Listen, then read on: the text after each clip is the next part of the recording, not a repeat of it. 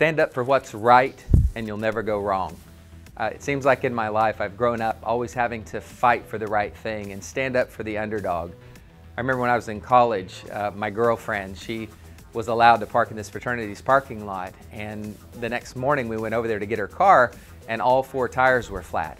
So what did I do? I marched in the fraternity house, I went up to the 2nd floor and I started yelling, "Who let the air out of this girl's tires?" Well, they sent the biggest guy out, we talked. I thought there was going to be a little hand-to-hand confrontation, but we were able to talk our way through it, and he got somebody to air up her tires. I was doing the right thing. I always told myself I would never even join a fraternity, but I wound up joining that fraternity because I stood up for the right thing and they acknowledged that in me. You can be the same way. Whatever it is, stand up for the right thing in life and you'll never go wrong.